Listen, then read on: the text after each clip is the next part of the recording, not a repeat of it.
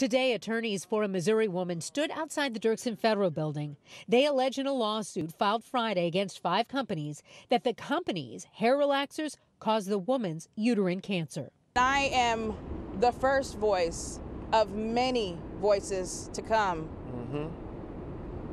that will stand up to these companies and say no more.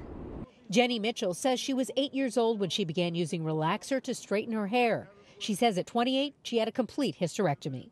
I'm 32 years old right now, and I'm still feeling that void of not being able to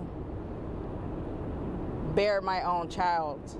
Imagine those many chemicals being placed on your scalp every 2 weeks or every month for 10 years. That's what we're facing here. It is very heartbreaking to hear these accounts from these dozens and dozens of women that are calling us who have been diagnosed with uterine cancer at such young ages.